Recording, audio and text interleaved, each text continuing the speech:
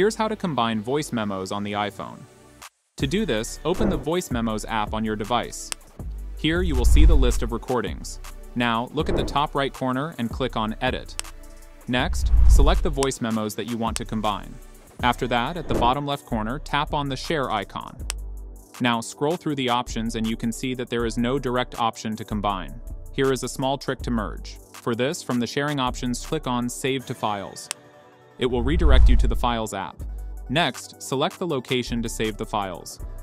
After that, look at the top right corner and tap on Save.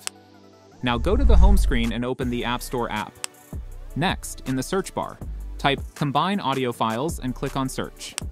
Here you can see the list of free and paid apps. Scroll through them and download your preferred one. I am going with Combine Audio Files. After that, open the app.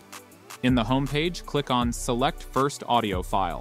It will redirect to the Files app, then select the recently saved file. Next, tap on Select Second Audio File, and repeat the same to add the file. Now at the bottom, tap on Merge.